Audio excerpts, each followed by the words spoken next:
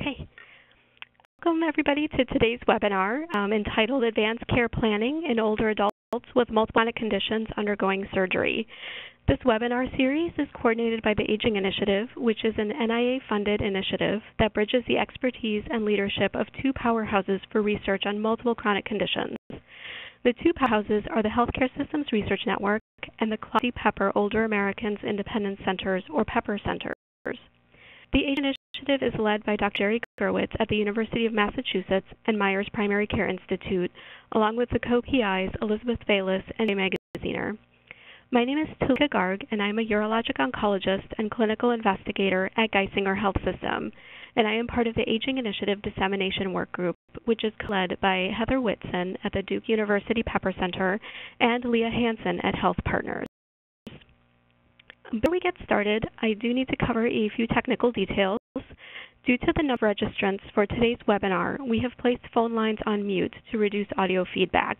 So unless you are logged in as a host or panelist, your line is muted. However, do welcome and encourage audience participation using the Q&A or chat features of the webinar software. If you're in your Cisco webinar portal under the tab that says Presentation and you look to the upper right, you see an icon for chat and an icon for Q&A. If you have questions for our speakers, please use the Q&A function to submit your questions.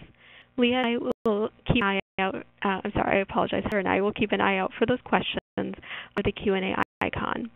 As time permits, we will read questions for our speaker after the presentation. And if technical or logistical questions, we ask that you submit those using the chat function.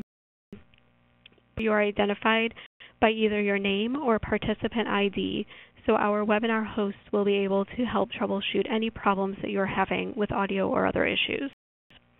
The chat function, you can choose whether you would like your comment to be visible to all participants, or you can choose to send the question only to hosts. I'd like to extend a huge thank you to Catherine Anzoni and Valentina Boulay at the Myers Primary Care Institute, who do amazing work behind the scenes to make these webinars possible. They are monitoring the chat functions today to help with technical troubleshooting. Now I'd like to go ahead and introduce our two speakers. Our first speaker is Victoria Tang. She is a geriatrician and clinician and researcher at UCSF dedicated to improving the care of older adults undergoing high-risk surgery. She completed her medical training at the University of Texas Southwestern, a V Quality Scholars Fellowship, and an NIH T32 Research Fellowship, during which time she completed a Master's in Clinical Research with specialization in Implementation Science at UCSF. As co-founder and director of the Surgery Wellness Clinic at UCSF, she incorporates advanced care planning with routine preoperative care, especially for older adults with multimorbidity. Her research interests include advanced care planning, decision-making, and geriatric surgical care. Our second speaker is Zara Cooper. Zara Cooper is an acute care surgeon, trauma surgeon, and surgical intensivist at Brigham and Women's Hospital in Boston. She is Associate Professor of Surgery at Harvard Medical School, Associate Chair of Faculty Development for the Department of Surgery, and Deputy Director of Strategic Planning and Partnerships at the Center for Surgery and Public Health at Brigham and Women's.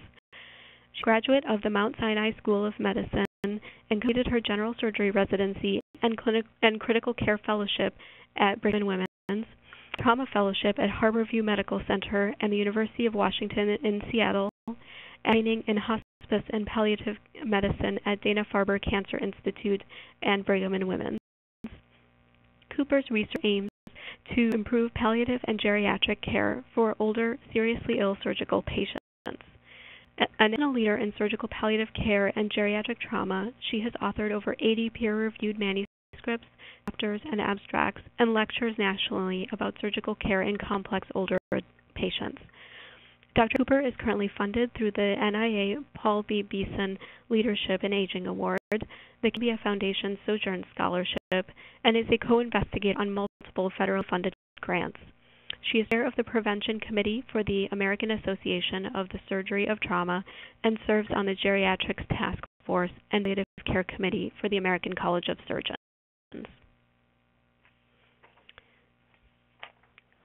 and start with Dr. Tang's presentation.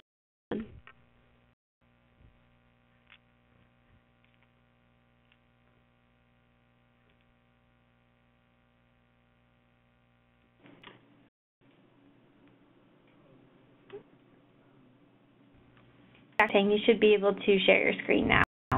Yourself. And I'll just go ahead and mute you. Hi. Let's see. Does that look up? Yep. Great. Thank you. Thank you for the opportunity. So I'd like to start by sincerely thanking the Aging Initiative Network for supporting this project that I'll be presenting. Through the mentorship, guidance, and support, this study and collaboration was very fruitful, so I definitely appreciate that. Additionally, thanks to the UCSF Pepper Center and the Palo Alto Medical Foundation, which is part of the HCSRN group, and my great appreciation to the Palo Alto Medical Foundation collaborators and my mentors at the Pepper Center. We know a lot of older people undergo surgery. 19.2 million operations occur in patients 65 and older in a year, and they make up about 38% of the surgical population. Operations that occur in older adults, over 4 million are high risk, which is 20% of the type of operations older adults undergo. And what I mean by high risk is that the operation is associated with a greater than 1% likelihood of a 30-day or in-hospital post-op mortality. And examples of such operations include lung resection, pancreatic resection, and esophagectomy. And so as our population's number of older adults increase, number of older adults undergoing high-risk surgery is actually expected to grow to 14 million by 2030.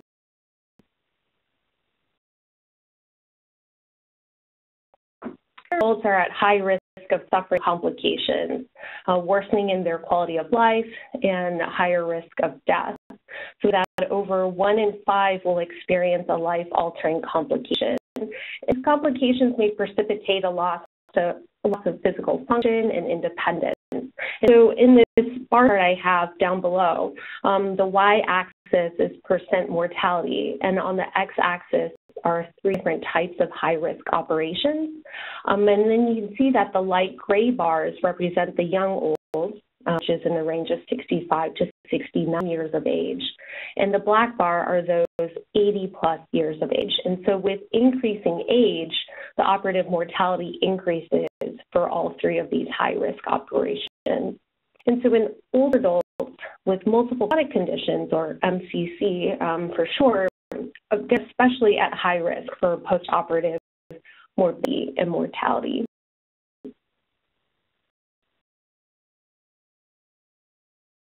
So, likelihood of poor outcomes in this population, the American College of Surgeons and American Geriatric Society came together to develop best practice guidelines for the care of the geriatric surgical patient. And so within these guidelines, they actually recommend advanced care planning to occur in the preoperative setting. And additionally, the Coalition for Quality in Geriatric Surgery, which has been tasked to define geriatric surgical standards and healthcare systems throughout the U.S. to implement them, they've also stated that advanced care planning must occur with patients prior to surgery. So planning look like in surgery. So Dr. Zara Cooper will go into detail what those conversations should look like in the surgical setting, but let me just give you an example. So Mr. D is an 86-year-old man with CD, mild dementia, and a bile duct tumor that has caused him to have multiple hospitalizations for recurring cholangitis. So on his last hospitalization, surgery was offered, and he was referred to the surgery wellness clinic. And so the Surgery Wellness Clinic is an interdisciplinary pre-op program we've built at UCSF for patients just like Mr. D. So at the time that I saw him, Mr. D and his family were concerned. They didn't know how to think about the decision. And so we discussed what's most important to him in his life, his goals and values, and what surgery means within this context. And the patient and family had decided to proceed with surgery. And I actually didn't hear from them until several months after, in which the patient's family had informed me that the patient had post-op complications and functional decline. He was in a skilled nursing facility, but that they were so thankful that we had this advanced care planning discussion because they felt that they were prepared to make decisions throughout the hospital course with all these complications. And so they were really thankful that they were engaged in advanced care planning prior to surgery. The kind of advanced care planning needs to occur with every older adult with multiple chronic conditions. And the ultimate goal for me is to improve preoperative ACP rates and documentation to start off with. So the project objectives were to characterize the prevalence of ACP and the patient characteristics associated with this documentation in older adults with multiple chronic conditions prior to undergoing a high-risk surgery. Basically, we wanted to know how many who were more likely to have an advanced care plan prior to surgery. We wanted to describe the content of the ACP discussion in older adults with MCC who died within a year of their high-risk surgery. So this is a group that absolutely should have had some sort of ACP discussion. So to answer the question of how many and who, we used a secondary data analysis method. And to answer the question of what is the ACP content documented, we used a mixed method. Our data source was the Palo Alto Medical Foundation electronic health record. And just to describe PAMP a little bit, it's a large multi-specialty ambulatory care system that serves Northern California. And the data we used was collected between January 1st, 2013 to December 31st, 2014. Our cohort by first identifying those active in PAMP between 2013 to 2014, and then narrowed it down to our population of interest, which was 65 years and older. Because we were interested in looking at those with multiple conditions, we identified them through Charlson comorbidity score of greater than 1. And then lastly, we only included those with evidence of having a high risk of surgery.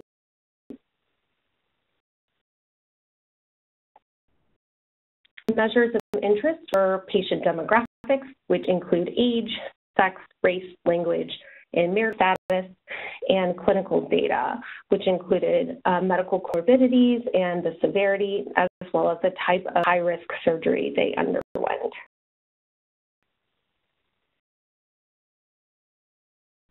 Our output was ACP documentation in the electronic health record. This included documentation of the Advanced Healthcare Directive, or PULSE. We analyzed our data with a logistic regression modeling.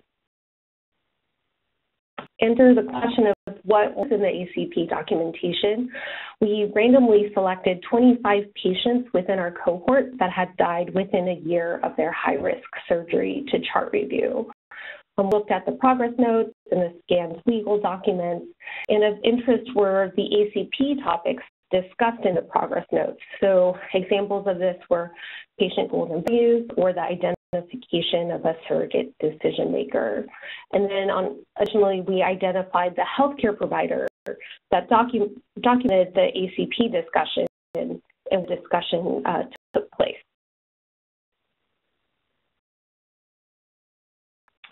Consisted of 393 patients and were primarily elderly, with 42% being between the age of 75 to 84, the mean of 70 years. Mostly made up of people that were white, that's 74%, then 92% were English speaking.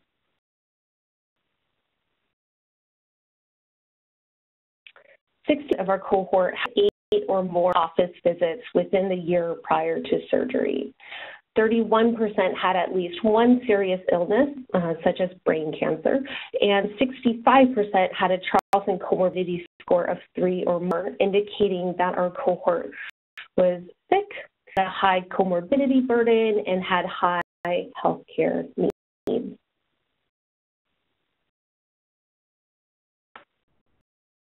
So within 60% underwent a surgery associated with greater than 5% risk of dying within 30 days of the surgery or during the hospitalization. So breaking down the type of surgery that our patients underwent, so 54% underwent a cardiothoracic surgery, while 23% who underwent a gastrointestinal operation.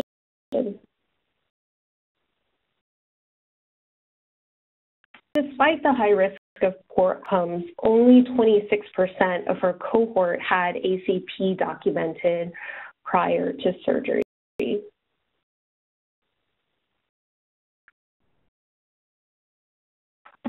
More likely to have ACP prior to surgery were those that were older and white. So you see here that the odds ratio of those 85 and older were 2, with an 85% confidence interval of 1 to 4.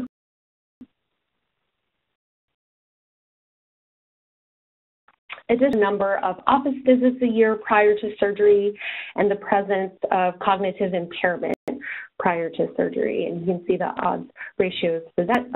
Those that had 8 or more office visits 1 year prior had an odds ratio of 18.5, with a range of 5 to 67.8 for their confidence interval. One thing to point out is that we found no association with sex, language, marital status, insurance type, or serious illness at time of surgery.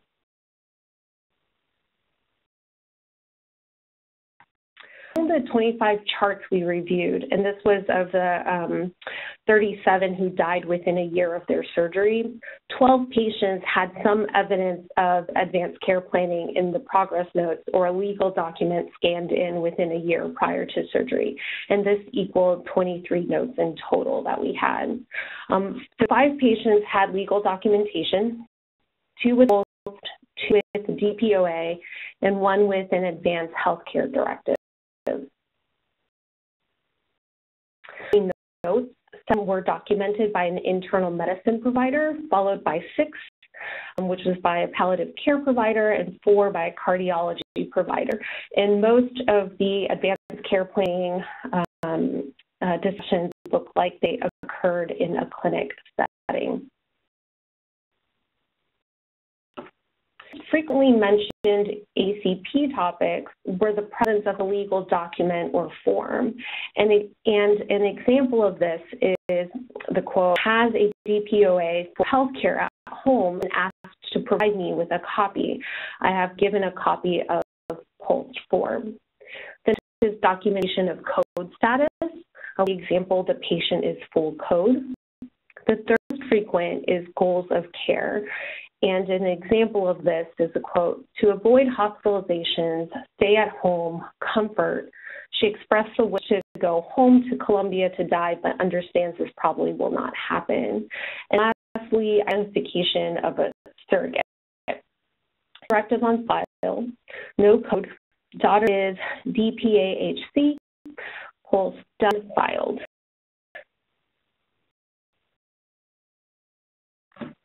The 12 patients had a note in their chart mentioning a discussion of advanced care planning. There was no indication of the topic discussed or the patient's preferences of how they like to make decisions. So an example of this is a quote, "Life issues discussed. I am willing to follow patient's wishes as stated in the advanced directive if available."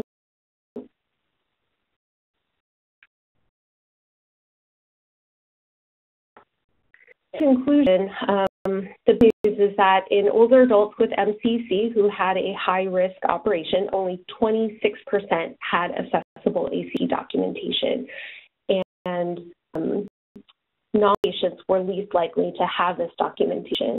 The good is that older patients with a greater number of office visits in the year prior to surgery and those with cognitive impairment were more likely to have ACP documentation. Dive into the chart, we found that ACP documentation in those that died within a year of surgery included code status and legal documentation. And for those with a goals of care discussion, few documented the details. We found that ACP documentation were more likely from internal medicine and palliative care providers and occurred usually in a clinic setting.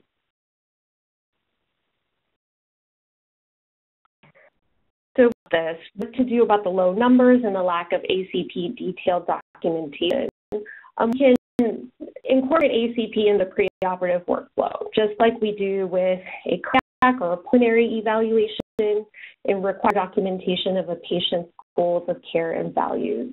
And it can look different at each institution. In San Francisco, we do this at the Surgery Wellness Clinic, which again is a geriatric-specific pre-op clinic. And at the VA, we do it in an interdisciplinary pre-op clinic that's for everyone. And additionally, we can think about engaging the stakeholders and have patients, providers such as PCP, as well as surgeons proactively take part in advanced care planning in the preoperative setting. And so I put here as a bullet point the surgeon's role because this is an approach the American College of Surgeons is endorsing and something that Dr. Cooper's presentation will cover as well.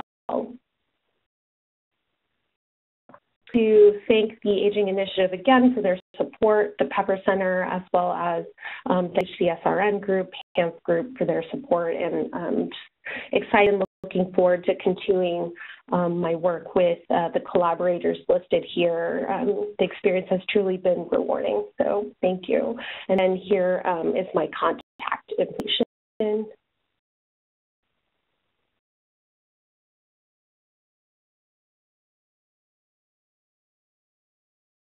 Okay.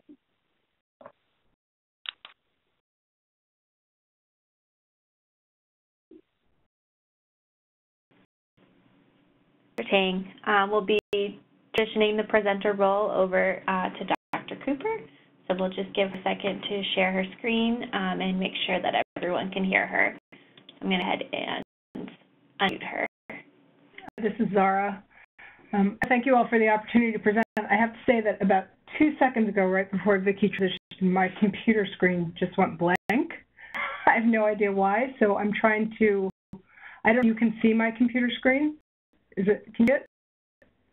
Because now my computer screen is not logged in, so I apologize for this technical difficulty. It just, 2 minutes ago, just stopped.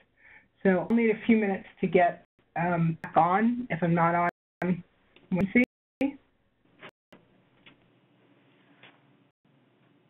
Your screen. Yeah, okay. So if you want to just put me on mute again and just give me a few minutes, I'm sorry for this. It just happened suddenly and I'm not sure what the problem is. Sure. And I do have a copy of the slides. If we can't figure out the issue on your end, I can present. Okay. We might want to do that. Okay. And I'll just have to tell you in advance because I can't see what you can see. And I really apologize for this. I don't know what just happened. No problem. Let me just pull up the slides here. Okay. And Heather, maybe I'll take this moment to remind people that if they do have questions for either of our presenters, if you can submit your questions through the Q&A function, I will be monitoring those, and after Dr. Cooper speaks, I'll be happy to relay questions to our speakers, and they can provide answers. And I can now see Cooper's slides. I realize that you probably still can't see anything, Zara, but hopefully. I can see my slides, so I just don't know exactly what you can see. So okay. I'll just tell you to forward, and we'll go from there, right? And we'll improvise. And appreciate the flexibility. And thank you all for the opportunity to present. I really appreciate it. This presentation is really a summary of work done by myself and my colleague Greg Schwarzy, who is at the University of Wisconsin, and a number of others. And it really is intended to be a starting point for discussion to help, at least help Gretchen and I, who are both surgeons, and those of you who are not surgeons, really understand kind of way that perioperative communication between surgeons and patients goes and how it affects advanced care planning and end-of-life care. Go to the first slide. So the objectives of the talk today are, one, describe what is it with you surgeons, and I say that because I've had a number of colleagues in a variety of settings ask me, what is it with you, and why can't you, A, withdraw life-sustaining treatment when patients are near death after they've had surgery, and B, even really broach the subject of advanced care planning and end-of-life care with your seriously ill patients. And as Vicki mentioned, there are increasing numbers of older patients who are undergoing high-risk surgery, and many of them are seriously ill and have a very high risk of mortality in the year after surgery, but certainly in the weeks to months after surgery. Specific challenges in communication in the perioperative period that we'll talk about, and then we'll also talk about some potential solutions. Next slide. So I think that there are some myths. Next slide, next click.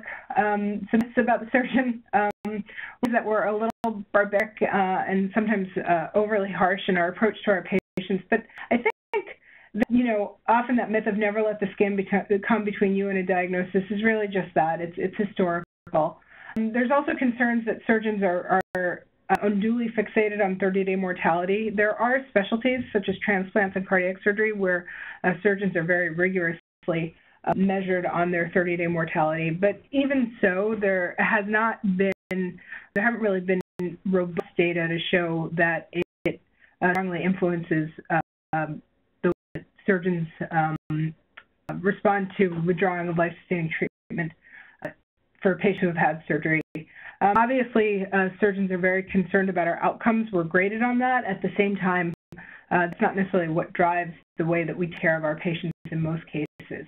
Oftentimes, there's a myth that we're more focused on pathology than pain, and we'll talk about that a little bit because that tied into some of the language that we use with patients that can be hard for them to understand. But in fact, we don't always view death as a failure. The rest of a surgeon is really knowing when not to operate and knowing when your patient selection should be a little bit better. And one thing that's really important for older patients in particular is that, for operative complications, opiate use and opiate overuse is associated with delirium, aspiration, and these are complications that obviously complicate and prolong postoperative courses, and for that reason, surgeons are often reluctant to use them. I know that can cause some controversy with our palliative care colleagues. But I think the one thing that I would say, if you could just hit the advance button again, please, that, many of us, approaching complex decision-making and helping patients minimize their time near the end of life is oftentimes the most rewarding part of our job. Next slide, please. So there is something called the surgical covenant, and this was actually first described by Tim Buckman, who's also a trauma surgeon. And what he described was this covenant between surgeons and patients that said, I will not abandon you. I will battle death for you. It is a deeper and stronger commitment than money can buy, and such a commitment is part of my identity as a surgeon. And Dr. Buckman goes on to describe this kind of personal cost that surgeons endure, long hours, calls in the middle of the night, times away from friends and family, that often exceeds that of other medical specialties where surgeons really feel like they are perhaps more personally measured by their patient outcomes than physicians in other specialties. That becomes important because, if your patient outcomes define you as an individual, then you may be more reluctant to admit when the rescue effort has failed or to even acknowledge that it's a possibility. And so one of the things that I think is really important to think about for advanced care planning is that, even even in the best scenarios, advanced care planning rates are not particularly high if you look at national samples. And the way that I think about it oftentimes is that we have a really hard time getting people to plan for retirement, which is supposed to be fun. But we often have this expectation that people will be that patients will be willing and enthusiastic about participating in advanced care planning. We know that that's not true, and when the surgeon is equally or more reluctant, obviously it's not going to happen. So Vicki, I commend you for your work. I think it was a really nice presentation and some really interesting findings. I was actually surprised that as many as 26% had some advanced care planning before surgery, so I actually found that very heartening. Slide, please. I described the relationship between patients and surgeons as a contract, and actually if you look at this picture that I hope you can see, I actually borrowed it from a mortgage ad from Google. And part of it is because when the surgeon meets the patient for the first time and the patient meets the surgeon for the first time, it's often like speed dating. Immediately both parties are deeply invested in putting their best foot forward. The surgeon wants to convince the patient that they are confident, that they don't have uncertainty, and that they can be trusted. And the patient also wants to impress the surgeon that they're a good patient, that they'll be adherent, because there is this relationship.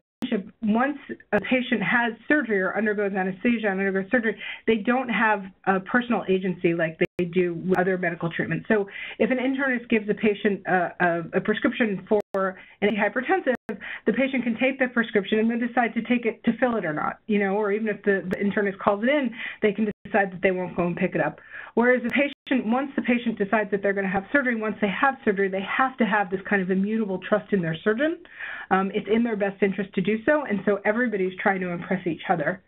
One of the other challenges is that, the way that surgery is still practiced is that it's not as multidisciplinary as it should be. And obviously with old patients and with complex older patients with multiple medical comorbidities, we know that they benefit from multidisciplinary care. However, individual surgeons are still held accountable for their outcomes, and so they are, the captain of the ship. As I mentioned, there's grief and shame in bad outcomes. Why did you operate or why didn't you operate? The surgeon takes the fall, and so often they want to have total control. So that some of the work that we've done has shown that even if those advanced care planning conversations do happen, either with palliative care clinicians or with internists in other clinical settings, the surgeon won't necessarily honor them because they think that the situation changed because the patient has agreed to undergo surgery. And we know that there are issues around required reconsideration, around do not resuscitate orders around the time of surgery.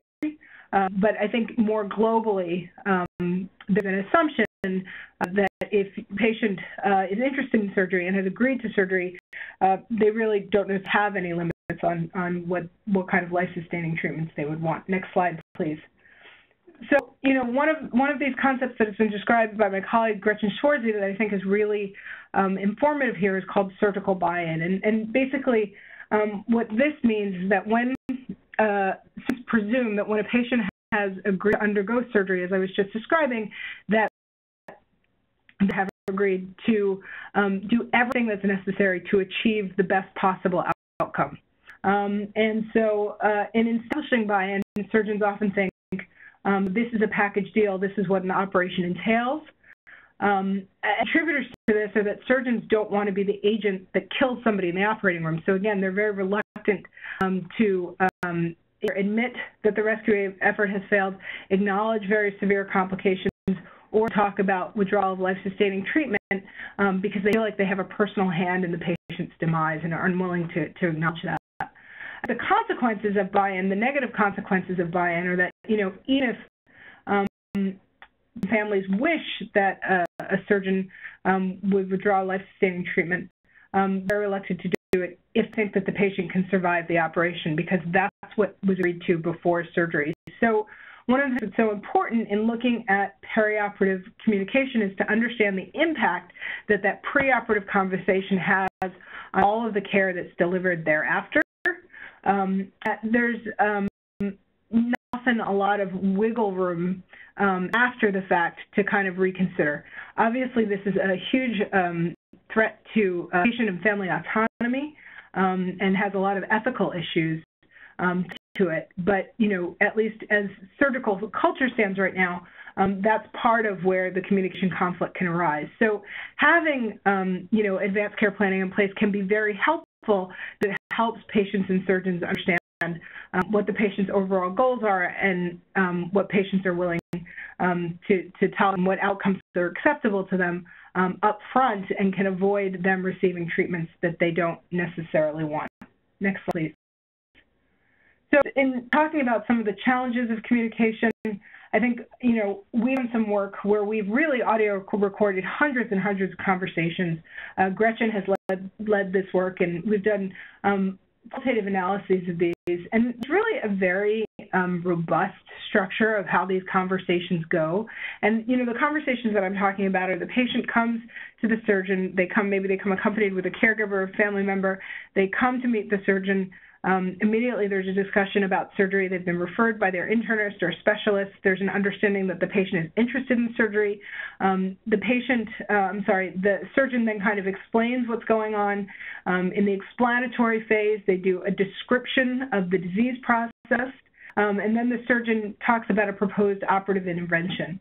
That's followed by a deliberative phase, where the surgeon kind of thinks out loud as to what's the rationale for choosing or not choosing surgery, and then it immediately goes into informed consent. And you'll see that there's some key things that are missing here, which is, you know, understanding the patient's overall health goals, a discussion about the risks and benefits of surgery, I should say the risks and burdens of surgery as they relate to longevity, quality of life, you know, independence, functional independence, and the impact of surgery on other medical comorbidities, and really a recommendation. There's like a rationale for choosing surgery or not choosing surgery, but there's not really a recommendation in the context of the patient's goals. And so we'll talk about some more, but those are some glaring omissions that really contribute to surgical care that is really disease-focused and not necessarily person or patient-focused. Next page, please. You know, one of these studies that we did was analyzing interviews between older, seriously high-risk surgical patients and their surgeons. We found that surgeons are very frequently use language and phrases that make patients and their families feel like once the surgery is done, things will return to normal. So, you know, in describing an anatomic problem, we'll use terms like it's blocked, it's leaky, it's broken, it's jumbled, or we use images, CT scans, x-rays to show what the problem is. And we often use analogies that we think patients and families can understand. You know, broken trees, bruised fruit, you know, rotten, something is rotten or it's rotted. And when we talk about fixing it, we use kind of very mechanical language. We'll bypass it, we'll replace it, we'll remove it, we'll construct it, we'll build it, we'll tin it, we'll loosen it.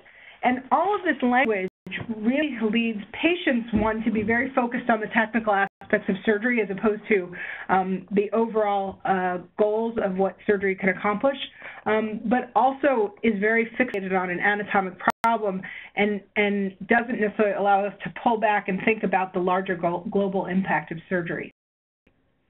Next, please. Another thing we found is when surgeons deliberations, we don't really have great language for describing the gravity of the surgery. And one of the things that I think is so important to recognize is that if you looked at, you know, how Vicki described high-risk surgery, which is how we describe high-risk surgery, which is surgery where the risk of mortality is 1%, that's actually not very high. So many times people think that you know, older patients, in particular, they think that they're going to die on the table. That's not how they're going to die after surgery. I mean, in most cases, we can get people off the operating table. So they kind of mistakenly think that, well, the worst that can happen is that they'll have a peaceful death during surgery. But in case that's not what we as clinicians are most worried about, and that's not what most of them experience if they do die in the perioperative period. Again, we don't have great language to talk about risk, and so we say things like it's, you know, big surgery. So, you know, we use phrases like, you know, if we decide we're going to be there, then you have a sort of verbal contract that we're going to do everything we have to achieve the outcome that we want. So we're going to go forward with that, and then we have to understanding that everybody is going to do their utmost. So, there's this understanding between the patient and the surgeon that they're all in it. We all use war analogies. We're going into battle, and we're going to do whatever we need to do to get out. This is a war, we're going to fight it. And oftentimes that leaves the patient saying things like, I have complete faith in you. You do what you have to do. Next slide, please. And so patients are kind of left feeling like they are completely beholden to their surgeon because they're at very high risk. So I'll give you an example here.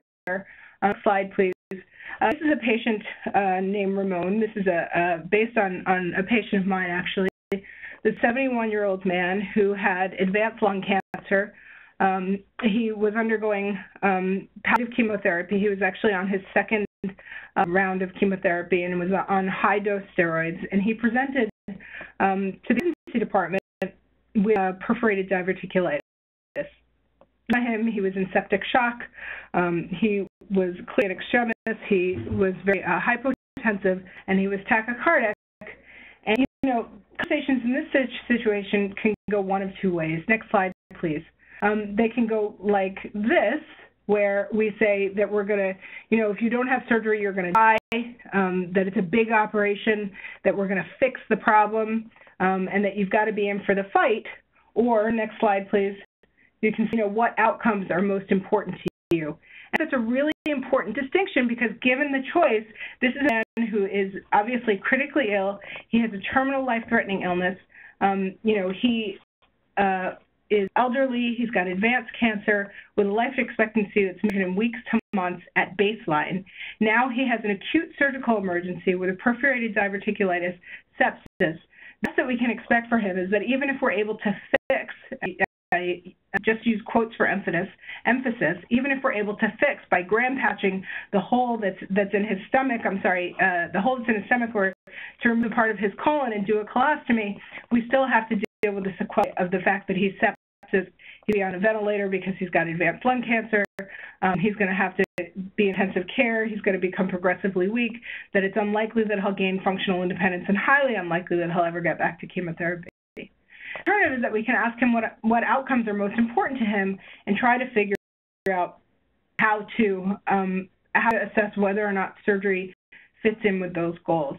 What I'll say is that in having these conversations, I don't think that in asking patients what outcomes are most important to them, that they're less likely to choose surgery. I don't think that that's necessarily the case at all. But I think what it can avoid is a slippery slope of unwanted treatments, and I think what it can do is help us all focus on what's most important to the patient, make sure that we deliver the most appropriate care throughout the perioperative period. Next slide, please. But that, it is really hard for a number of reasons, and I think, again brought up a really good point that, a lot of these conversations will happen in the clinical setting. Advanced care planning conversations will happen in the clinical setting. That's challenging for surgeons for the reasons that I mentioned earlier, that oftentimes we're meeting patients for the first time and making decisions for treatment. So we have to, have goals of care conversations. We have to make surgical decisions. We have to make treatment recommendations. We need to break bad news, which are all complex communication tasks, and we need to do that all in one setting. There's also, with respect to surgery, there's also patient factors. Patients often have a poor understanding of their chronic illness, and so, many of those patients, I would submit, who died in the year after surgery didn't necessarily have an understanding of their prognosis before they got to the surgeon, and surgeons aren't necessarily equipped to understand their prognosis outside of their surgical illness. So, for example, if you have somebody who has chronic COPD, who has chronic congestive heart failure,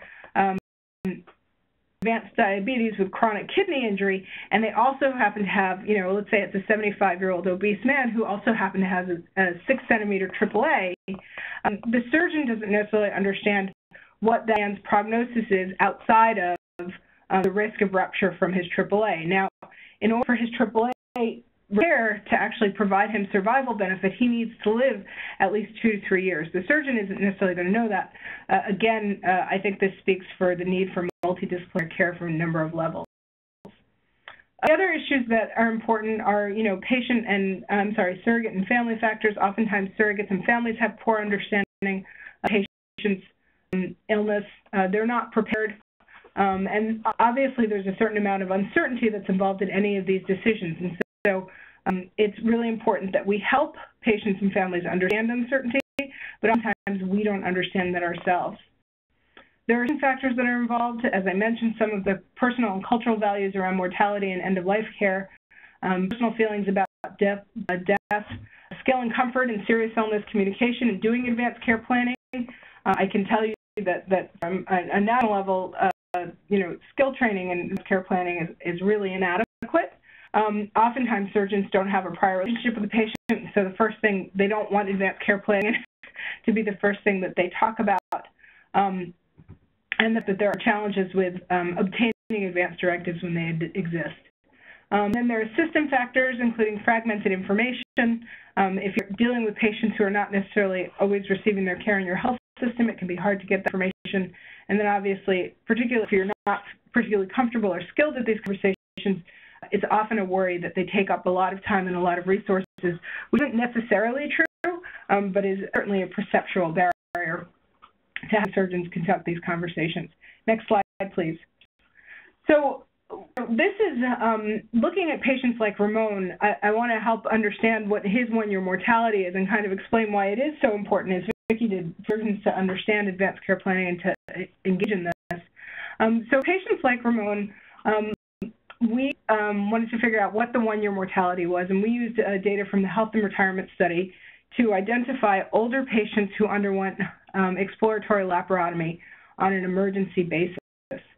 If you look here at this first survival curve, we stratified patients into 3 different age groups. The first was 65 to 74, and here on the y-axis is the percentage of patients who died, and then on the x-axis you have the number of days. And you can see that at a year, 23% of patients 65 to 74 have died. Next slide. And for older patients who are 75 to 84, at a year, 35% of them have died. And then, of course, patients who are over the age of 85, next slide, please, 50% of patients have died at 1 year. And so if you look at that, that has a mortality rate that exceeds many cancers where, advanced care planning at earlier stages is considered standard of care, or certainly a goal of high-value care, whereas in surgery we haven't really been held to the same measures. I think other things that I think are important to look at here is that if you look at the difference between 30 and 180-day mortality, you see that although there's a significant decline in survival before 30 days, that decline continues up until 180 days. So what does this mean? It means that there's high residual mortality for these patients in the weeks after they leave the hospital, which also emphasizes the importance for advanced care planning. And of course, given high expected mortality in patients who are 85 and older, it's fair to say that hospice should be discussed with a few of them. Next slide, please. And next slide again. I think one of the challenges is that surgeons, as I mentioned, are not necessarily great at prognosis. So these are some structured interviews that we did with acute care surgeons, this national sample of 24 acute care surgeons, and we actually presented the same scenario to them that I just described to you about this patient, Ramon. And with them, what do you think his probability of death is within 72 hours if he did not have an operation? So asking them about that question, will he die? Will die without an operation? And what would you tell the family? And what you see here is that there's a tremendous amount of variability. On the y-axis, you have the percent survival, expected survival, and then on the x-axis, you have each participant. And what you can see is that this is kind of all over the place. So the prognosis that you get really depends on who's on call that night, the information that you get from your surgeon, which is a little scary. Next slide, please. We also asked them what thought his expected length of survival would be, even if an operation is performed. And again, you can see here that there's a tremendous amount of variability. However, most of the surgeons thought that his survival would be in the months to range, in the less than 6-month range. Next slide, please. And so I think what's important to recognize here, again, is that the majority of surgeons thought that this is somebody who would be eligible for hospice. Again, emphasizing the need for advanced care planning and surgery. So potential solutions. So next slide, please. Potential solutions. Next slide, please. So I think one of the things that we also learned from our qualitative interviews or semi-structured interviews with the acute care surgeons was that they were wrought with the uncertainty about the outcome. And it made many of them feel obligated to recommend surgery, even if the patient and family demonstrate some reluctance. They said that they would actually take a patient like Ramon to the OR. Next slide, please. And so next slide again. One of the things they said is that if you don't have some kind of framework about how aggressive the family and or patient would want to be, and don't have that conversation on the front end, it becomes a very slippery slope that continues on and sometimes prolong the dying process. Next slide. So we actually convened a multidisciplinary advisory panel of experts in surgical oncology, emergency surgery, vascular surgery, palliative care, geriatrics, anesthesia, emergency medicine, and other relevant specialties to help us develop a framework to make recommendations about best communication practices in these high-stakes scenarios. The purpose was to create a communication tool for surgeons to facilitate goal concordant treatment. Next slide. There were behaviors that we thought were really important that we needed to emphasize as part of this. And many of this is, serious illness communication that I think is very familiar to geriatricians, but is not necessarily as familiar to surgeons. So allowing for silence, pause points, verbal acknowledgement of emotions, sitting, making contact, making physical contact with the patient, asking the patient and family to summarize, and also asking permission to move on to the next part of the conversation. If you go back to that diagram that I showed much earlier, that really showed the structure of current surgical conversations, much of this is missing. There's not a lot of time. It's a very linear conversation, and there's actually not a lot of room there for back and forth between the patient and the surgeon. Next slide, please. The framework looks like this. And so the steps that we included were, 1, to connect, to introduce yourself, gather data, and make a personal connection. I know that seems very obvious, but we know that over 50% of the time, clinicians don't introduce themselves to patients and families. The step is to establish a shared understanding of the patient's current condition, to explore their understanding of their illness. Again, it's important to understand where the patient thinks they are in their illness trajectory, and use that as an opportunity to confirm or correct. A step is to inform, so disclosing information about the acute problem, and this is where surgeons are really very comfortable in talking about the surgical problem that they can fix or not fix, but also to then understand the patient's goals and priorities and discuss trade-offs, and this is somewhere where we could use more work and ties into the findings of Vicki's advanced care planning studies. This would be to describe the options, the benefits, the burdens, and the likely outcomes of surgical and non-surgical options. I think one of the challenges is that, again, going back to that diagram, is that we go straight into informed consent. Although part of informed consent is discussing non-surgical options, too often surgeons will say, we can do surgery or we can do nothing. And we all know that nothing is not an alternative that many patients and families are willing to accept. And so surgeons need to become better educated about what the alternative medical treatments might be, particularly for palliative operations. And then they need to recommend a course of treatment in the context of the patient's goals. So one of the challenges here is that we can recommend a course of treatment if we take the example that I just had of the AAA. I think surgery for that patient is indicated, but it's not necessarily appropriate, and it's not necessarily going to help him achieve his goals. And so I think a surgeon needs to take all of those things into consideration. And then the next step would be to support and affirm the relationship and support the patient's decision, whether it's for surgery or not, and then to communicate and document the conversation and discuss with the clinical team. As I will say that we just did a study that was published in the Journal of Otolaryngology looking at advanced care planning for patients who are having a salvage laryngectomy. So these are patients who have advanced head and neck cancer who will not be able to speak again. We know they won't be able to speak again. And so, that visit is really an opportune time for advanced care planning where the patient will be able to speak in their own voice. We found that the frequency of advanced care planning for those patients was below 20%. tell what was documented, and what I can say from knowing the surgeons whose records we reviewed, once they saw the study, they were really surprised by the data because they feel like they do it more often than that. And so I think getting our clinicians to document is really, really important. Next slide, please. If we were to use this framework, I think that a conversation with Ramon would be very different than we can do big surgery to fix your problem, we're going into battle, and you fight this thing. And instead, the surgeon could ask questions like, what have these past few months been like? We've hit a bad problem. What I'm hearing is that, you've been declining over the past few months. It's been getting harder for you to breathe. We've been changing chemotherapy, and there has still been progression of your cancer.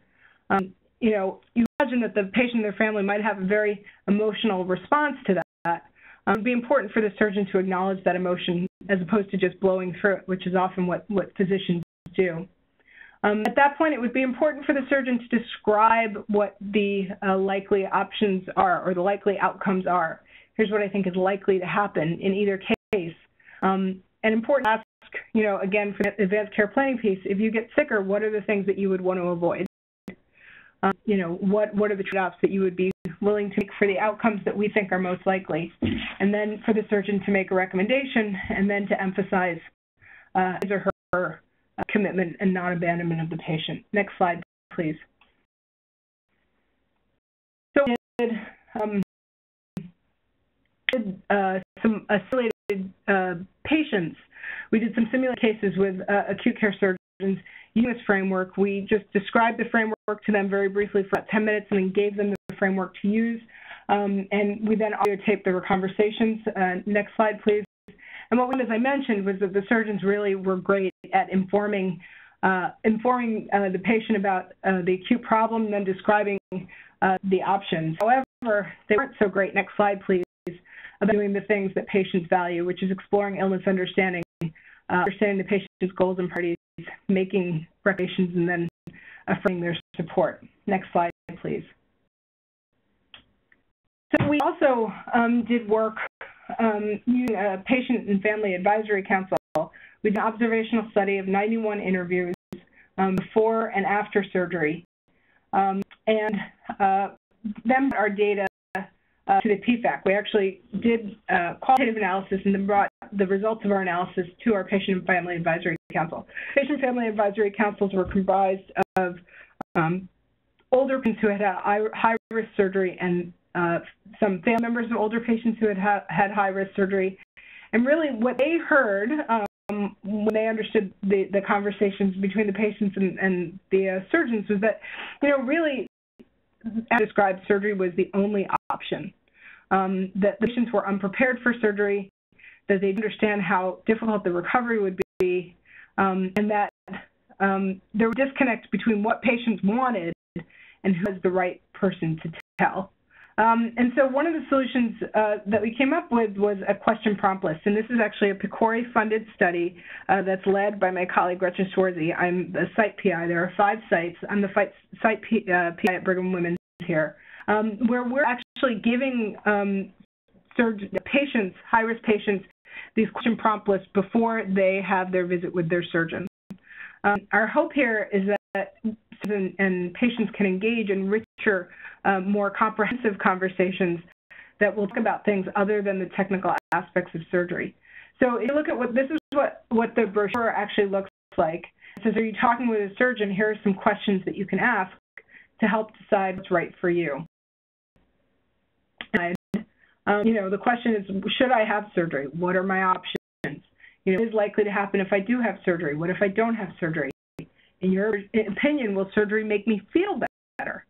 That's a really important point because oftentimes we don't actually talk to patients about what their experience will be like after the operation. In your opinion, will surgery help me live longer? If so, how much longer? The middle is, what should I expect if everything goes well? I think my daily life will look after the surgery, right after the surgery, in months, weeks, a year. See at the end, after I leave the hospital, what type of care do you think I will need? And those, what happens if things go wrong after surgery? You described some serious complications and what those might mean for me. If I decide to appoint someone to make medical decisions for me, what do I need to make those arrangements official. So some very pragmatic, practical information that can help provide some structure to preoperative conversations and advanced care planning. Next slide, please. And this just kind of describes the question prompt list for patients by patients again. And next slide, please. So, summary, I hope that I've described that, there are some real challenges that we have with perioperative communication that are real barriers to advanced care planning. I think that there are some pretty straightforward solutions that we can do that will help better engage and prompt patients to be a more active part of the conversation. I think surgeons do want to do better at these conversations. They don't necessarily have the tools to do so, and so more education and better incorporation of advanced care planning into the surgical workflow is critical. And I think that the more that we take care of older, seriously ill patients, the more engaged surgeons will become. So thank you very much, and thank you for improvising with me. I hope everybody was able to follow along and that we were all looking at the same things, and I apologize again for the technical difficulty. No problem whatsoever with the technical difficulty. This is Heather Whitson, and I'm looking at the questions and answers section. Oh, we some. Sorry, let me just get my screen up.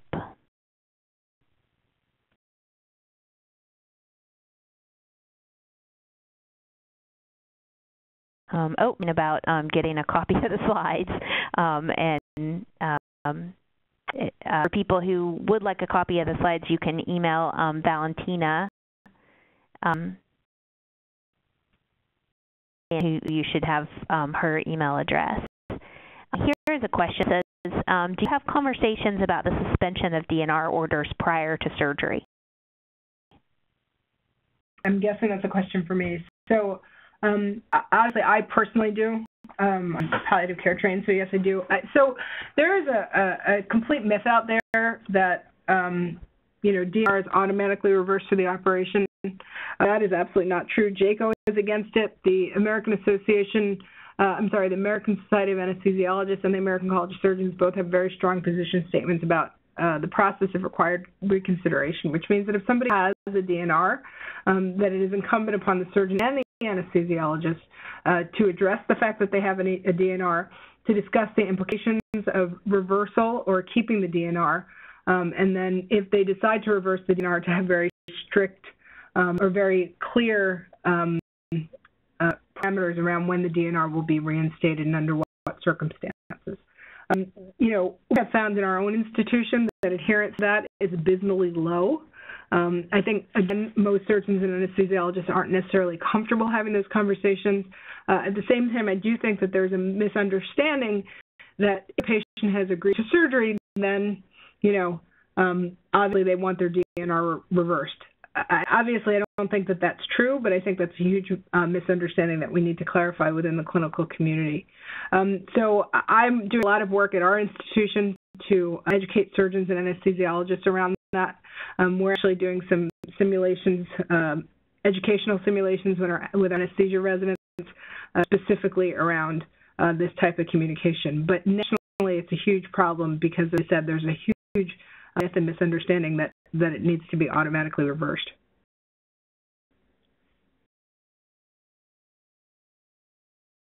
Okay, I do have another question, which is, or a request. Please share any strategies that are being used to proactively engage older adults in their advanced care planning prior to surgery. Is advanced care planning being offered through WebEx classes, brief one-on-one conversations? What's the format?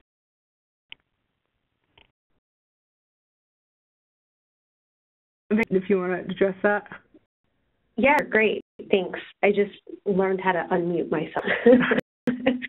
Thanks for that question.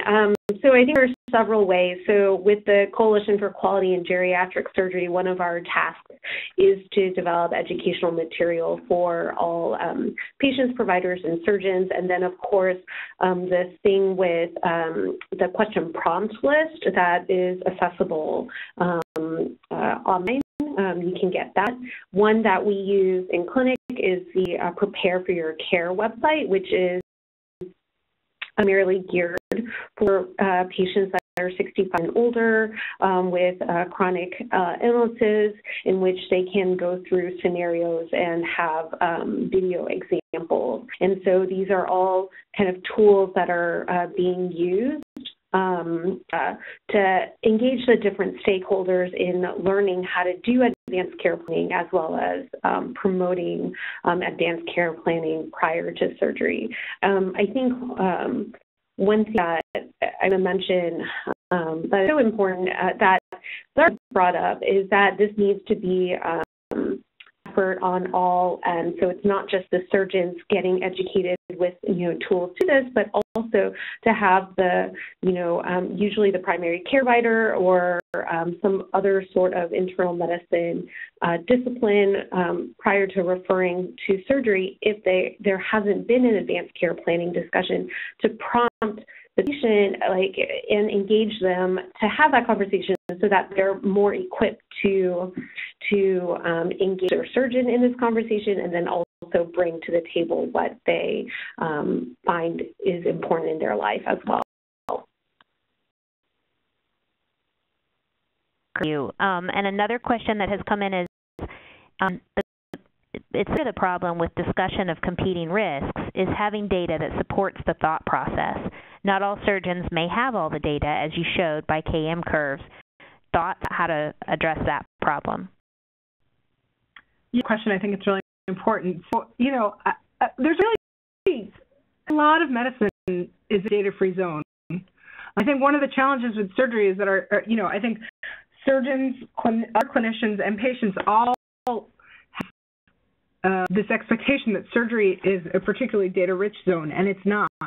And I think one of the important points is helping clinicians and patients and family members hold uncertainty. I mean, we don't know what's going to happen. And even if we have all the data, so I do have data with those KM curves, and 50% of the time, if you're over 85, you'll be dead in a year, and 50% of the time you won't.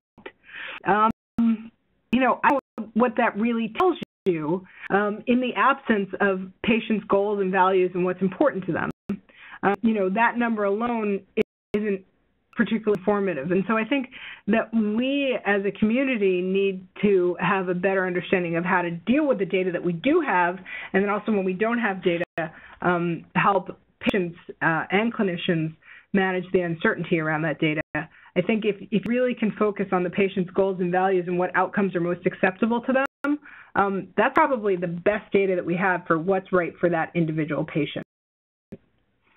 A question. Yeah, I think embracing uncertainty, or at least acknowledging uncertainty, would help in many facets of medicine. And I say, but that being said, one of the particular challenges in surgery, and I don't think this is unique to surgery, but I think one of the challenges for surgeons again is this: you're meeting the patient, you want to demonstrate that you're confident, you want to demonstrate that you're competent, and so it's very hard to open with, and I don't know what's going to happen, and let's talk about if things go wrong.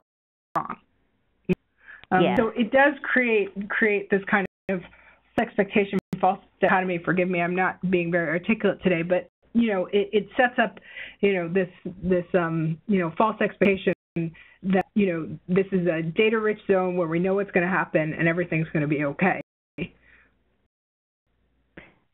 And yet, anecdotally, I feel like I've heard a lot of patients say, when they speak to me about another provider that they really appreciated, they'll say, I really appreciated the fact that he or she told me when they didn't know something. Right. Told Absolutely. me that they weren't sure what was going to happen. Yeah. Absolutely. And we have data to support that, actually. I mean, there's data,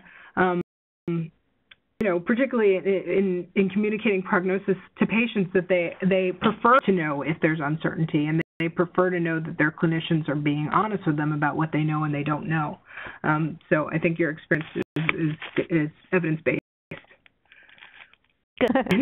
So I do have more questions for you here. So this one says, thanks very much to these expert presenters. I am wondering how you would envision improvements being made to encourage or ease these conversations between patients and surgeons. Does there need to be better conversations about death and advanced care planning in broader context? to take that? I'm happy to, if you can repeat that for me, Dr. Whitson. Sure. No problem. They say that they're wondering how you could envision improvements being made to encourage or ease these conversations between patients and surgeons, and if perhaps there need better conversations about death and advanced care planning in broader contexts, such as, they say, public health efforts for advanced care planning that might then make the conversation easier for surgeons.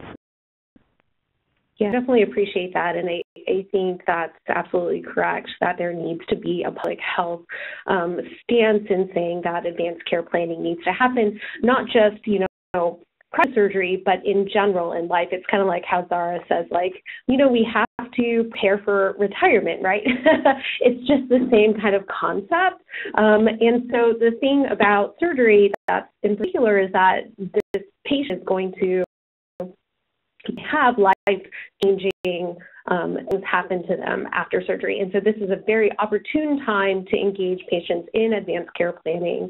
And then also it's important to, because of these potential life changes that may occur after surgery. And so absolutely agree, it needs to be a public health stance. I think the work that Zara and Gretchen and that group has been doing in terms of helping surgeons have the tools that they need and the skills to have these advanced care planning discussions is also very important in this multi-pronged approach to improve advanced care planning prior to surgery. So besides, the work that Gretchen and are doing, and then if we can have some sort of public health campaign with that, but also having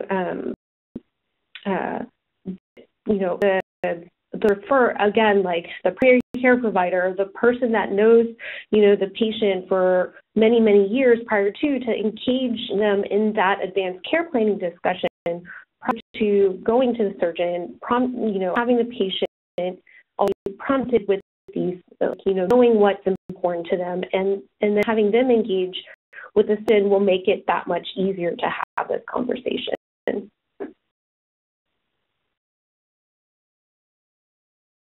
Great.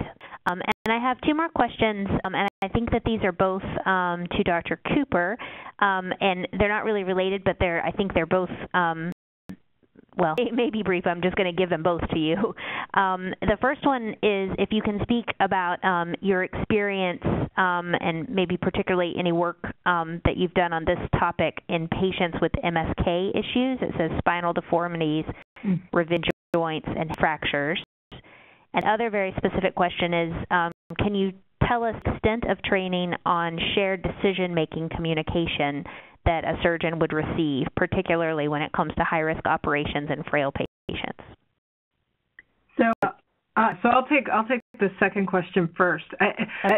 So the extent of training is so the part of surgery includes palliative care and communication as part of core competencies.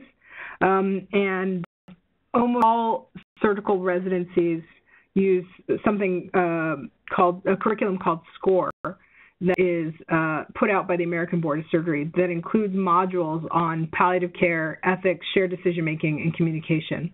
That being said, I don't think that this is stuff that you can read alone, and so the remainder of the training that they receive, specifically kind of the hands-on simulation, modeling, that kind of thing, is very site-dependent. And so it depends on the surgeons with whom they work. It also depends on the presence of geriatrics and palliative care in their medical center.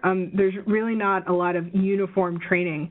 One of the really exciting things that Vicki is doing is she's working with the American Surgeons and with the Coalition for Quality in Geriatric Surgery. They're coming out with standards for geriatric surgical care in 2019. And Vicki and I worked together to develop the decision-making and communication standards around deliberations for surgery. And we've developed some education modules and education programs, which also involve simulation and role play for surgeons. Implementing those broadly is a huge challenge, and so we have a very long way to go before surgeons receiving communication training becomes, standard throughout. But there is some work being done. Specifically for patients who have MSK issues, I guess I'm not entirely sure which patient population to which you're referring. I think for patients who have multiple comorbidities, in our institution we do have a geriatrician see selected patients who are candidates for orthopedic surgery, specifically around spinal surgery and joint replacement, to help engage and share decision-making and advanced care planning. Again, that's our site, and that's not really necessarily uniform across hospitals. I hope that answered the question. Yes, the question, and if the questioner wants more, feel free to use the Q&A function again. I think that we have worked our way through the questions, at least the ones that I am seeing right now. I'll do sort of last call if there's anyone else that has a question. While we just give people the opportunity for that, a question that I had was just, to me it seems like that one of the biggest obstacles, and you've both alluded to this, is the time that it takes to really engage in these conversations in a meaningful way. In some ways, it's easier to stand at the doorway and okay, we're going to fight and leave.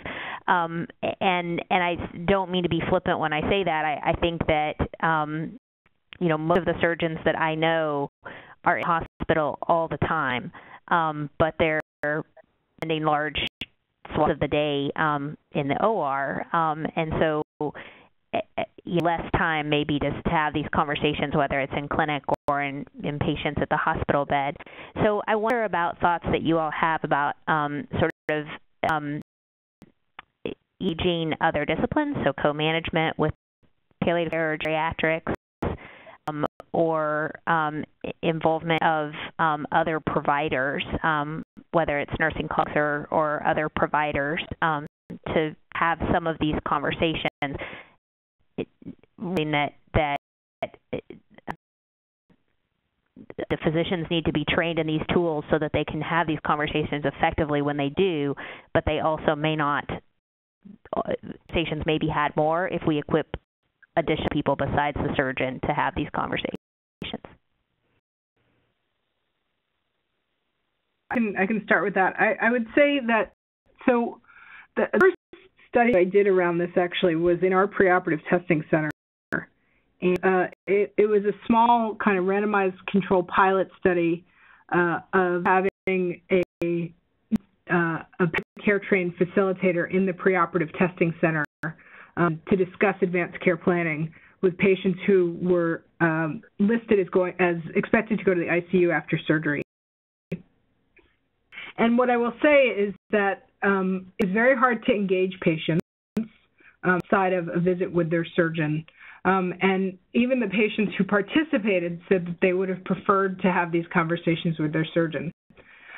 So I think that there is a bit of a challenge in getting patients excited about having these conversations with non-surgical providers, again, because that relationship between the patient and the surgeon is so strong, because the patient has to give up total trust. I think the other challenge is that surgeons are also very reluctant to let others be part of the communication because, again, they're held accountable for all of the outcomes. And so we have to figure out, I think it's really, really important for us to develop more multidisciplinary approaches to care for these patients, because surgeons cannot and absolutely should not be doing all of this by themselves.